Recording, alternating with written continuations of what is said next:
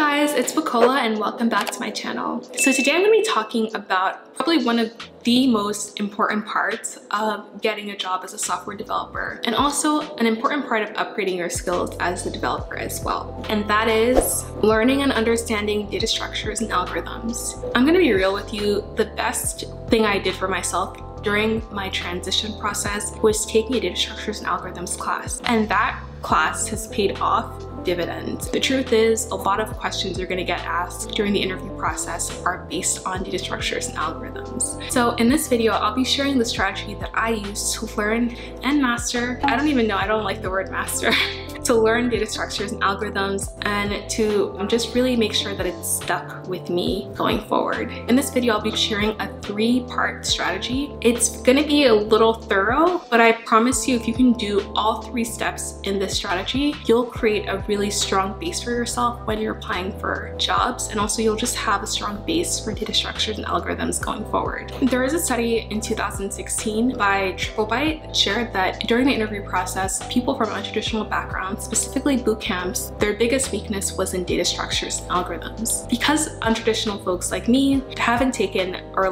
usually don't get access to taking data structures class, it makes it kind of difficult for us to do well during the interview process. So while you're making your transition, I would highly recommend take a data structures and algorithms class. Take a lot of time to really learn the topics of it and make it stick. So without further ado, let's hop into the video. But before I hop in, I want to thank my sponsor FastHost for sponsoring this video. I'll be giving more details about FastHost in the video, and I'll also be talking about a way you can win the Ultimate Tech Bundle PC setup later on in this video. Let's hop right into the video. Okay, so step 1 of this 3-part process to make the data structures and algorithms really stick is first, you want to take a class and gain general understanding of data structures and algorithms. When I was doing the process, the class that I chose to take was this UC Berkeley Data Structures and Algorithm class. This class was very thorough, it was pretty difficult, but it was a really good class for really understanding and learning data structures and algorithms. I also read these 2 books, but I felt like I preferred the class because I learned a little bit easier from videos rather than reading books. So my first step in making it really stick is if you're from an intertraditional background and you have never taken a data structures and algorithms class, I'll leave a couple recommendations down below. While you're taking the class though, it's not enough to just take the class. It's really important to take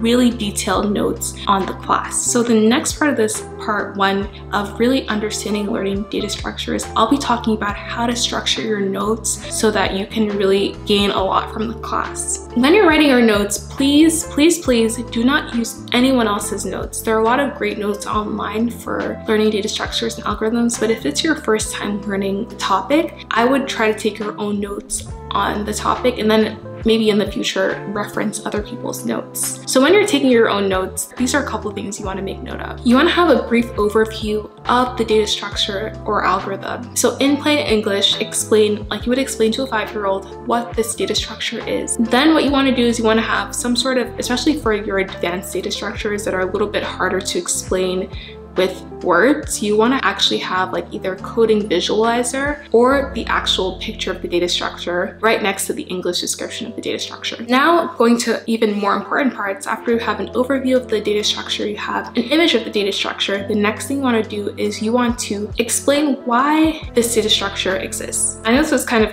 weird and abstract, but you want to know why would you choose this data structure over other data structures. So you can either have a pros and a cons list about why this data structure is a good data structure, what are the weaknesses of this data structure as well. You also want to make sure to write down what is this data structure / algorithm optimized for. We all know that data structures exist to organize data and to maximize speed and optimize space. And certain data structures are really good at different operations. Some data structures are better with retrieval, insertion, access, deletion, etc. You want to make sure that in this second part, to really deepen your knowledge, you know why this data structure actually exists. Next thing you want to do is you want to have a chart explaining the big O of the different operations for this data structure. What's the big O of the insertion? What's the big O of access? What is big O of deletion? You want to make sure that you have the big O analysis of every operation written down for this data structure as well. Now finally, the last step of taking your notes for this data structure and algorithm is actually writing this data structure /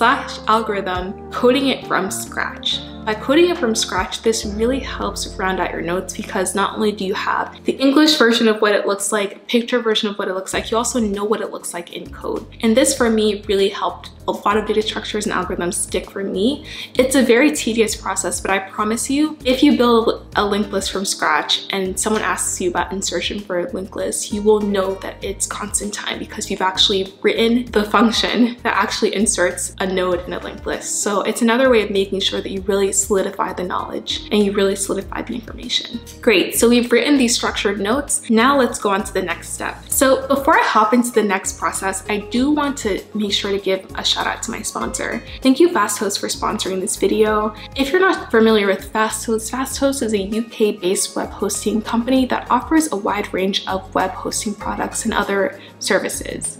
And they provide effective and affordable hosting solutions to suit any needs. I want to take the time to talk about this amazing giveaway that FastHost is doing. If you are in the UK, you have the chance to win the Ultimate Tech Bundle, which includes your dream PC setup, and it's worth up to £5,000. I feel like that's a pretty good deal, especially if you're programming. Having good equipment and having a good computer can really help you in the process. But to win this Ultimate Tech Bundle, what you need to do is you need to be able to answer this techie tech question that I wrote. So what is the original name of the internet? If you know the question to that, make sure to look at the link in my description box and enter to apply for this Ultimate Tech Bundle. The next step of the process is creating flashcards based on your notes. Like I said, your notes are going to be very important, and your flashcards are going to be also a way of really memorizing and deepening the knowledge of these data structures and algorithms. Using flashcards can really help you with spaced repetition. This is a way of just kind of taking your learning to the next step because you have a general overview of each topic, but now you get to practice the knowledge of these different topics through spaced repetition. It's just another way of just making sure that you can memorize information. What it does is that the information that is newer, you might not have learned it, or the cards that you don't always get right are the cards that you see more frequently so that you can learn. But the cards that you have gotten right very frequently and are older, those are the cards that you see less. So I'd recommend just having flashcards because this really helps solidify your knowledge. And you can also come back to them a couple years later when you're applying for jobs again. After you've gotten a lot of the cards right and you feel like you really understand all the data structures and algorithms, now you can move on to the next process, which is actually practicing questions to make sure you really understand these data structures and algorithms. A wise philosopher once said, "A Leetcode a day keeps unemployment away." And I really kind of stand with that, even though I don't practice it at all. I have better things to do. So this next part of the process is just sort of applying the knowledge that you've gained. You're just going to take the time to use either Leetcode, or you can use any of these two books to practice. I have Cracking the Coding Interview over here. It's a great book for practicing interview questions and just practicing your knowledge of these data structures and algorithms. And then I also have this other book, Elements of the Programming Interview in Python, and this can be another way of practicing the knowledge that you've gained. And while you're also practicing, if there are questions that are really difficult, you can always go to YouTube. I'm gonna leave a couple people who are very helpful, who do a great job explaining different topics down below. So thank you guys so much for watching. I hope this video was helpful, and I hope this video gave you just a very general study method to really make sure that data structures and algorithms stick. I wanna wish you guys good luck during your process. I promise you, it is not brain science. You will be able to figure this out and you will be able to learn. Thank you guys so much for watching this video, and I'll see you guys next time.